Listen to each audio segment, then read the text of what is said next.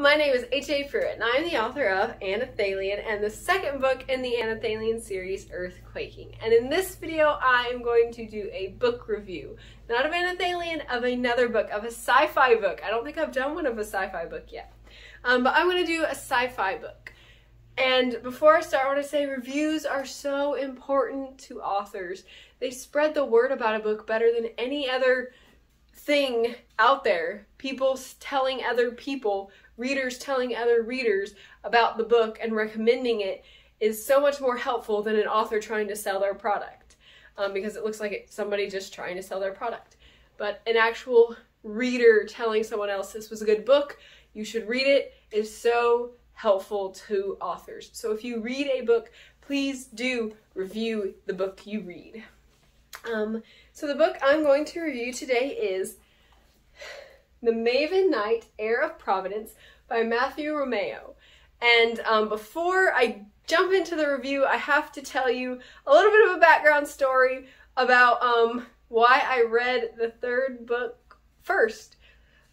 So I had heard so many good things about the Maven Knight on Instagram and social media, and Matthew Romeo does such a great job of promoting the Maven Knight, and I was thinking about buying it, but then I saw he had a giveaway, and so I was like, I'm going to enter the giveaway and see if I win, and that'll be really cool. And then I did win, and I was super excited, and so I got the book in the mail, and I think I had just finished a book, and I opened it, and I sat down, and I started reading it, and started looking through it, and I looked through the front matter, and I started getting the feeling that this wasn't the first book.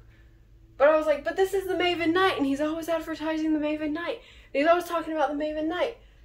But I read in the beginning part kind of a summary of what happens before this book. And I was like, this is not the first book, is it? And so I looked it up, and it's not the first book. I thought it just had a different cover than what I had been seeing. But I already read the part that told you what happened in the first and second book.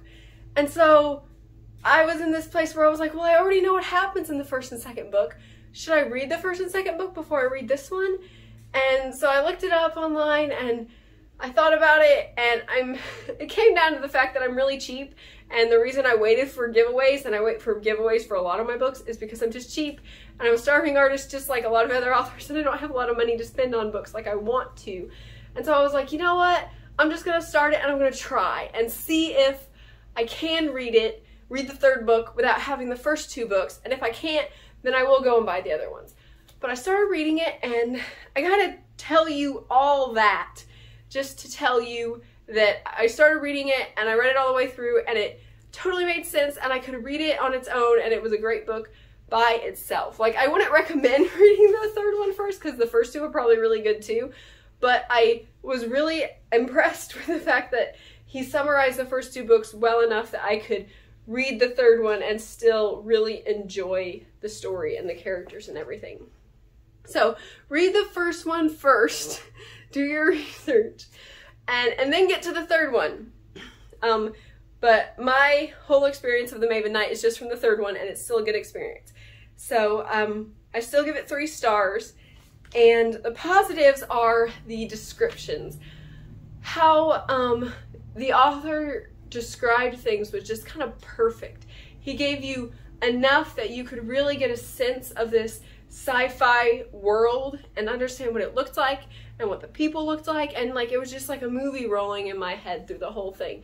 I could really see what was happening and see the characters and understand what was going on. The descriptions were very, very good. And it's kind of funny, but one of the parts of the book that really stood out to me as really well done was it's from a few different perspectives, and there's 3 different perspectives that encounter the same room at slightly different times, and they each get a slightly different look at the room, and it just built the picture up more and more and more of what this room looked like. And it's just kind of a small thing, but just those details that he put in there, you just feel like these people are real, they observe different things, and then you also see the description coming together, make a more and more and more vivid picture. So I loved that he took the time to describe his world. Yeah, the descriptions were really good. So the next positive was the world building. It's a sci-fi world. He has his own map. It's probably too small for me to show you, but he's got his own map in the front that he made, and it's of his world. There's probably names I'm going to say that are I mispronounce, but I think it's Pangea. He made his world Pangea, and he plotted out all the different places and all the different, I think they're called Maven temples, and just everything, and it just felt very real, like there's this real world out there. I don't know if it's in space or where it's at, but it's really cool, and I enjoyed the world building. And the sci-fi elements in the world building. The sci-fi elements were very sci-fi, like it felt like a sci-fi book, like technology and all this stuff, but I came in on the third book, and I could still, I think after like the first 2 chapters, I completely understood all the sci-fi technology and the things going on. And so again, he did a really good job of making it cool and interesting and like complex, but also very approachable and very understandable, and I really enjoyed that because like technology is usually over my head. That's why I don't get too fancy with technology ever. But he made it very approachable to read it. Also, I liked the characters a lot, and it took me a little bit to like the characters. I think because I came in on the third book, I didn't have kind of their backgrounds, but it seemed like at first it seemed like everybody was this really hard warrior. In the third book, everybody's kind of in a almost worldwide war, kind of going against each other. And so you've got a lot of soldier characters, men and women, but they're all pretty much soldier characters. And so everybody just seems like a hard soldier who just is very strict and trying to defeat the enemy. But then as you read a little more, you see a little more and a little more and a little more. And I like that the characters weren't, I like it sometimes in other books where characters are so much like they're characters, that they have these wild and big personalities, that they're more like characters than realistic people. And that's fun in like, fantasy or more like wacky fun books. I like that when characters are just kind of crazy and wacky sometimes. But in this book, it really worked to make the characters very subtly different from each other and bring out their personalities in very subtle ways and make them seem really realistic and like they were people actually participating in a difficult war with difficult decisions. So I really appreciated how the characters were done. It was very well done. And I won't get too much into the story because it is the third book and you should read the first 2 first. But the story was really intriguing. It was high stakes. It was realistic fails and successes, and I really enjoyed it. I got to one part, like I was reading along, and I was so invested in the story and enjoying it and trying to figure out what's going on that when you see what's going on, you're like, oh, that's what's going on. And so it wraps you up in it. It's a really good story to read. And I love big books because you can just like read them for forever and they don't end. I like big books, and it's a big book. I do have one thing. It's not really a negative. I just wish it was a little different. Some words were repeated. Like sometimes in successive sentences, words would be repeated. Like one sentence would have one word and then it'd be in the next sentence and the next sentence. And that happened occasionally throughout, not occasionally, but like semi-frequently throughout the book. And some phrases were common enough that they started to sound kind of cliche, like the cape was snapping, or the snapping cape, the cape snapped. Every time the cape snapped, I was like, okay, the cape's snapping again. And everybody was touching their chin, and everyone touches their chin. I never touched my chin, so I found that really odd that everybody in the book touched their chin like 5 times in a chapter. And miasma, that word was just over and over and over. And it's a really cool word, but like I said, there were some things that just repeated enough that you were like, another miasma, we touch our chin again, our cape snaps. Okay. So that's the only thing in the whole book that I was like not thoroughly enjoying. So I did give it a 5-star rating. And I do want to note, because just for your information, that these 2 things did not affect my rating, obviously, because it's 5 stars. But there were some sexual scenes and there was some language.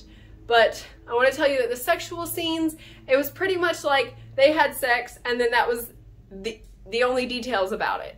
Or she was naked and that was the only details about it.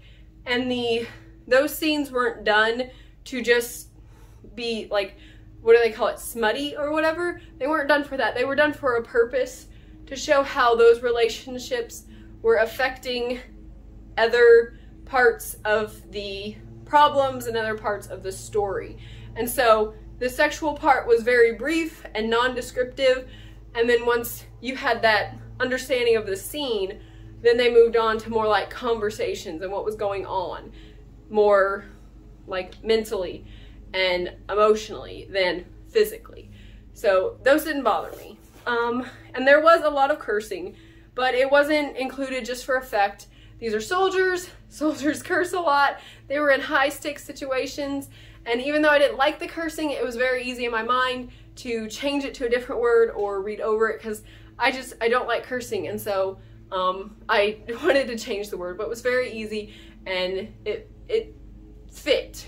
The cursing and the angry words fit. And so again, I didn't knock the book at all for that, because it was just very well done and very realistic.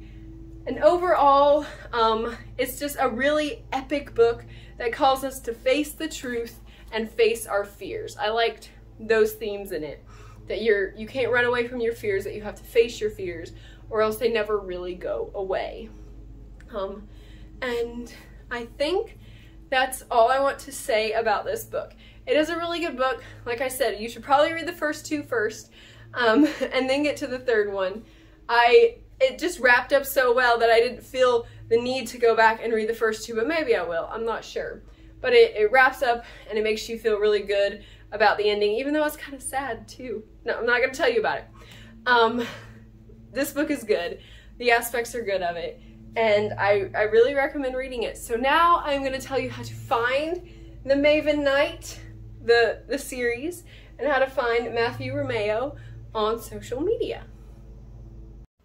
You can find all 3 books of the Maven Knight series on Amazon. You can find out more about the books and Matthew Romeo on his website, themavenknight.wixsite.com, at his Instagram, Matthew S. Romero, on his Facebook page, Matthew S. Romero author page, and on Goodreads under Matthew Romeo.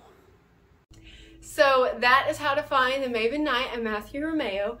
So you can read the book too. And please, if you read a book, review a book, whether it's the Heir of Providence, the Maven Knight series, whether it's Anathalion, or just any other book that you read, please do review books. It is so important for authors and spreading the word about our books. And also, if you like this video, please hit the like button, and please subscribe to my channel, HAPruitt Anathalion, and please leave a comment if you've read the book, what you thought of the book, if you have a suggestion for me to read. Hopefully it's not too much because I'm cheap. So please leave a comment. And thank you very much for watching. Bye! If you want to know more about Anathalion or HAPruitt, please follow me on Instagram at HAPruitt. You can find me on Amazon as an Amazon author, HAPruitt. Please watch my YouTube channel and all my cool videos on my channel, HAPruitt Anathalion. You can find me on the Facebook page, HAPruitt Anathalion. You can follow me on Goodreads by the name HAPruitt and the book Anathalion, or you can go to my website where so much cool stuff about Anathalion is. The website is HAPruitt.com. I'm not even going to be able to read if I take them off. And I got a lot to read. No cool outfit because I'm pregnant and nothing fits me but like 2 shirts. Sorry. I really wanted to do a cool outfit, but I couldn't. Okay.